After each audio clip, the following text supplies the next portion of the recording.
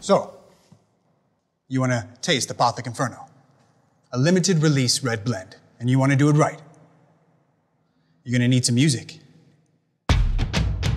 That's what I'm talking about. Now here's a question. Are you getting ready to make a flowery, esoteric statement about the palate of this wine? Don't do that. Instead, consider everything that went into the making of this rare red blend. White oak barrels were first cut, shaped, and bound by steel. Then, charred by flame, before spending their formative years as a home to whiskey.